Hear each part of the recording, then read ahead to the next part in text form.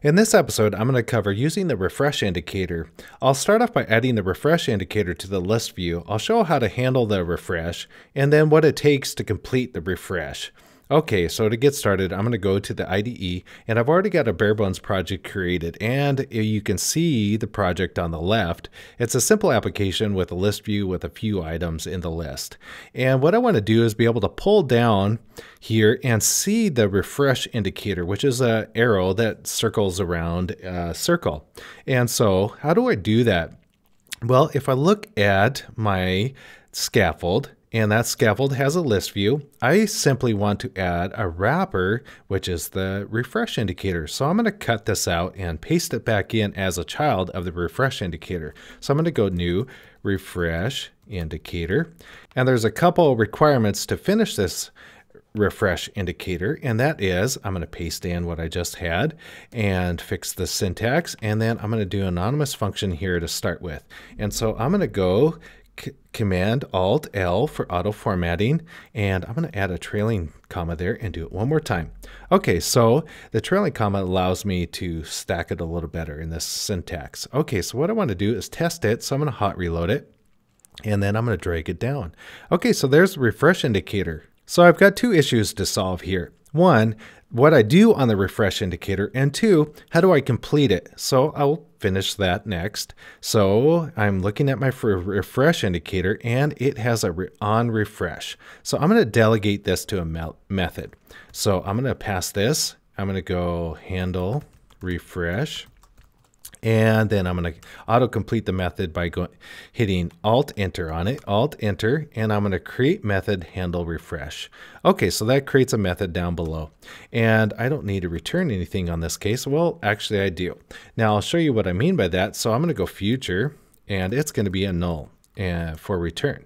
So I got to complete this feature. I got to load it the library. So Alt Enter, auto import or auto assist, and I'm going to select import async library. And what I want to do now is, while I do it, let me change something visibly. Well, I set a count for my list, so the count is then used as so 0, 1, 2, 3, 5. If I refresh it, I'll just update the count so I can tell it was refreshed. So I'm going to go set state and just say, okay, hey, the count was updated. So let's go count. And then I'll go, let's say, add 5 to the count. Okay, so the next thing I want to do is I want to, let's say, return, I'll just say return null to start. Let's just verify that works. And I got to add null. Okay, return null. And then I'm going to reload it from the beginning.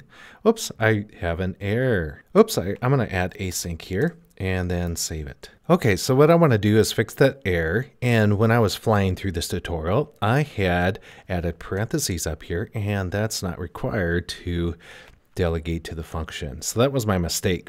Although it created it correctly, it was improperly done. So I'm going to simply start from the beginning and get rid of the error. Okay, so now I have the refresh indicator.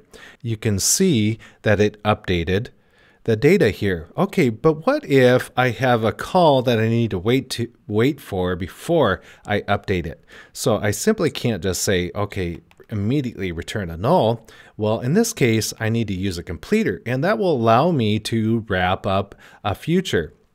Or I can use the async, and I can write out my statements in a linear fashion, 1 by 1, 1, 1, and use the wait statement and return that. But in this case, I'm going to use the completer. So what is a completer? So let's go and I'll create a completer. And this is going to return a null because I don't need to return any data except for to say, oh, the future is complete. Now I like using async because that allows me to just step through the process. But a completer is a nice way to do it as well. And so I'll go new completer. And I'll say null as the generic value. And to the way you return a completer is go completer.future because you want to return its future. Okay, so now I'm set up and ready to go. Now this won't complete because there's nothing calling completer.complete. Now there's two, let me just show you completer.complete. And then there's complete error. So you can return either the successful complete with some data or complete error and such. But anyways, I'm returning null in this case, so I'm going to go complete, and let me just do this in line here and do a save. And let me just start it from the beginning. So I have 0 over here, and then I'm just going to pull down, and it's going to immediately complete. Okay, let's say I wanted to delay a future here. So I'm going to go new future dot delayed constructor, new duration, and I'm going to say seconds, and there, let's say 3 seconds. I think that should be a good enough amount of seconds. And then I'm going to say there's nothing I need to do here, so I'll just create an empty function body. But I want to say after that duration, that future, I want to call my completer dot complete. In this case, I could be emulating a database call or some other process that could be happening during this refresh lifecycle. Okay, so I'm going to go up here and start it from the beginning because I want to start from 0 here. And I'm going to drop down the completer. We should see it refresh for 3 seconds. And there it goes. It updated. So I'm going to do it again.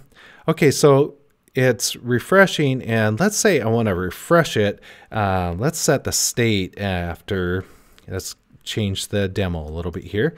Change the state after 3 seconds and call complete. So let's just see what that looks like. I'm going to restart it from the beginning, and I'm going to hold down and reload.